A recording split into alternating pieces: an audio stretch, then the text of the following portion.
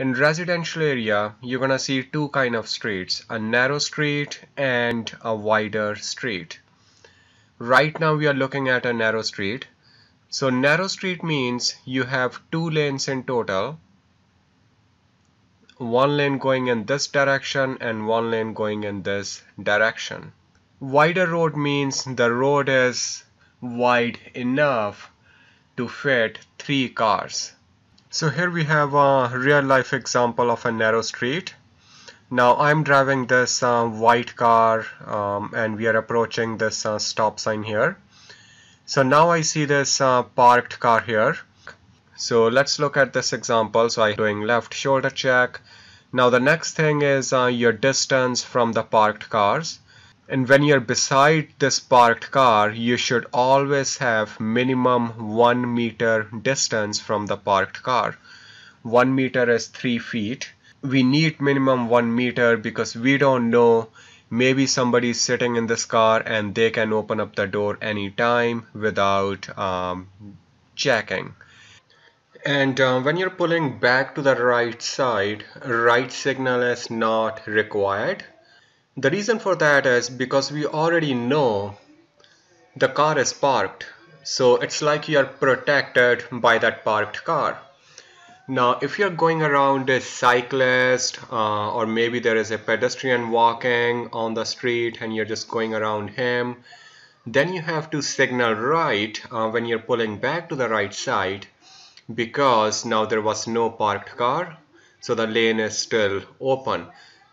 When you're going around parked cars, do you have to pull back to your side all the time, or can you just stay in the next lane? The answer is it depends.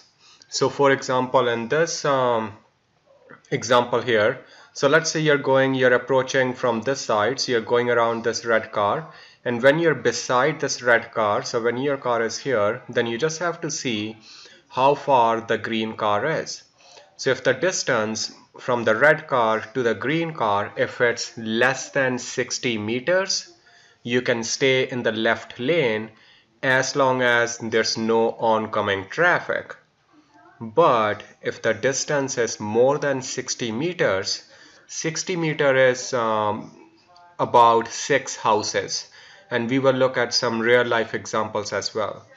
So if the distance is more than 60 meters, you are required to pull back to your side and then signal and shoulder check again when you're pulling out to go around this green car.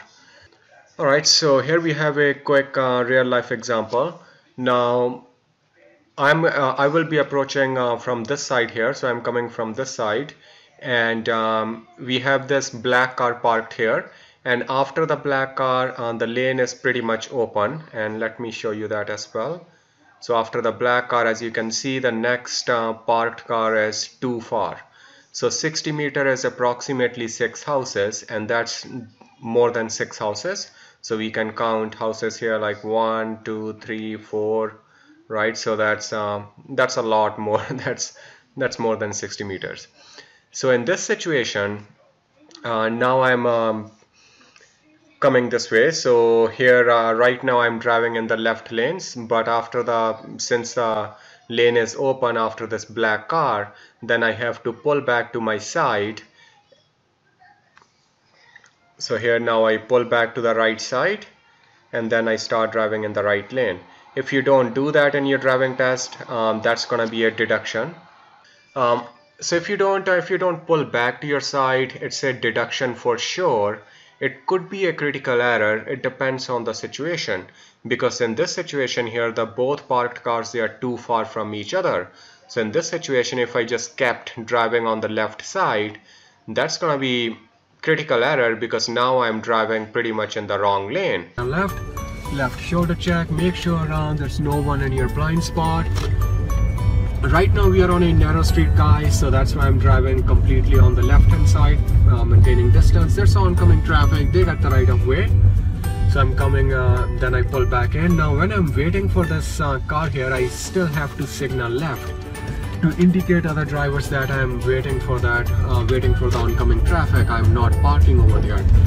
Now on a narrow street, you don't drive in the middle of the street, okay? You drive completely on the left side here, maintaining distance minimum like 3-4 feet from the parked cars, just in case if somebody opens the door, they don't hit your car. So we are turning right here, and now this van is within 30 meters, so I go in the next lane without signal and shoulder check, and now I'm gonna pull back to my side, and then I signal out.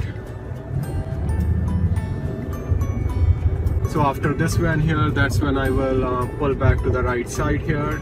The more time you spend on the street, on the road, the more situations you're gonna encounter, and when you understand all the different situations, you understand what to do in different situations, right? You're gonna grab all that information and you will be able to pass your driving test. Another situation, pedestrians, so we're gonna signal, shoulder check. We are on a narrow street, so I go completely on the left side. After pedestrians, there is a side street. I don't wanna stay on the left side, so I came back, another parked car, so then I move over to the left side again, okay? After this white car, the next parked car is too far, so I pull back to the right side without the right signal. Now here we see a blue car, so I'm going to signal left shoulder check, and then I go back in the left lane. I'm on a narrow street, that's why I'm driving completely on the left side, maintaining distance. After this black car, on this blind turn, I'm actually going to pull back to my side first, another parked car, signal, shoulder check, and then I change my lane, maintaining distance from the parked car. If I go too close to the parked car, that's automatic fail. They are very common mistake. A lot of time people get automatic fail on that situation. Kids on the road. See how many different situations we are getting, guys. This is amazing, okay? Now I do need to slow down here because, you know, kids are playing on the street, and so we need to be very careful. Parked car, I'm gonna pull back to the right side. When I'm pulling back in, I don't need to put the right signal on because I already know that car was parked, so the lane is closed, so I'm protected by that parked car. So we're gonna be turning right next, so now I will signal right, and I don't have a stop sign here, so I don't need to stop. Sometimes students, they will stop. See another situation here, so now we're gonna go into this lane here because that pedestrian was too close within 30 meters, so that means I can go in the other lane without signal and shoulder check.